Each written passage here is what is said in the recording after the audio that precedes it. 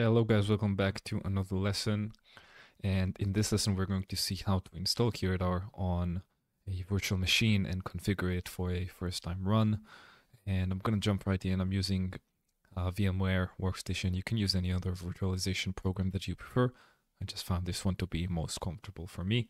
So let's go ahead and create a new virtual machine. And it's important to note that we need to mark that you will install the operating system later because we don't want the automated installer to kick in. So mark the box, let's press next, to next. You can name it whatever you want. Hit next. I usually give it 2x4. I recommend giving it as much as you can because it's a heavy appliance. I give it 16 gigabytes of RAM. You could probably give it 8. I recommend at least 16. Select bridge networking, next. Now the disk requirement is pretty heavy. IBM recommends at least 250 gigabytes. I give it 300. You can play around with the number, but I don't recommend giving it below 200 gigabytes for all of the logs you're going to be ingesting as well. So let's hit next, finish. And now when the virtual machine is created, we can select the ISO file, which I'm going to provide a download link for, so you can follow along and install it as well. So let's go ahead and power on the virtual machine. I just want to point out that I will be pausing the video throughout because I don't want to make you sit throughout the entire installation process, which is quite lengthy. So let's go ahead and select the first option, and it's gonna install, reboot, install some more.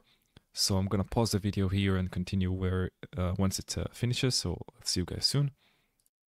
Okay guys, welcome back. Just want to quickly point out that once the installation finishes, you're going to see this screen and we're going to select the factory install, which is the first option.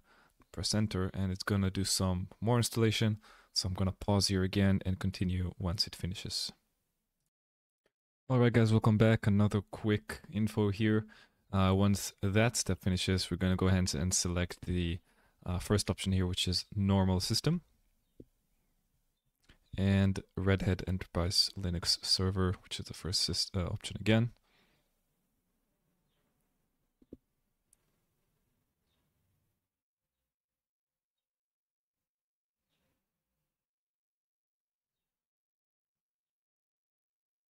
Yeah, we might need to wait a few moments here, so I'm gonna pause the video again and resume once that's done. Okay guys, welcome back. So after the second round of installations is finished, we basically are going to be presented with this screen. So just go ahead and type in root, and it will move us forward to the license. So you can just scroll down with spacebar. You can type in yes. Okay, so in this screen, we're going to be selecting the second option, which is a software install. So go down with your arrow keys, hit space, and then tab, and then enter.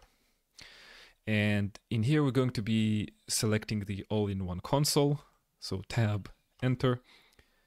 Normal mode, so tab, enter. You can change your time settings here. For me, it doesn't really matter, so I'm just gonna leave it like this. Time zone, I can choose GMT, hit next. So I'm gonna choose IPv4. Select your interface. Okay, so the host name, it gotta be a FQDN address, right? So I'm just gonna do QRadar.lab. IP address, make sure it's in your local network, reachable from your host. Let's type in whatever here. From a network mask 255.255.255.0. In here, type in the IP of your router. Same for this one. And that should be good to go. Hit enter again. So it's gonna do some more validation settings. So I'm gonna pause here again and resume once it's done. Okay guys, welcome back. It's been rather quick. So just type in your new admin password. It can be whatever you want. Hit next. Oh, less than 5 characters. Okay.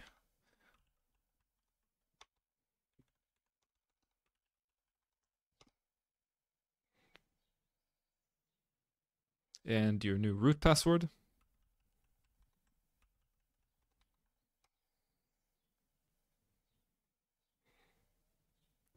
Let it run for a second.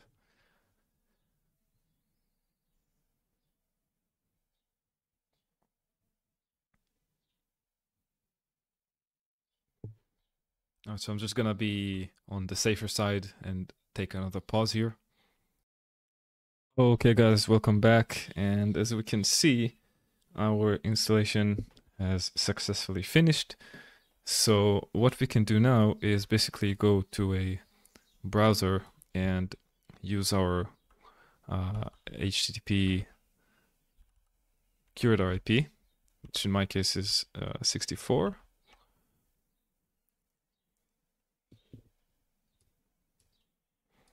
I gotta do HTTPS. And there we go. And as you can see, we have access to our interface. You can use your credentials that you created during the installation. I must change my password. It's fine.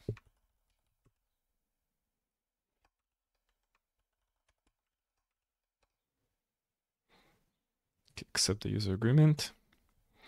And we are presented with our QRadar instance.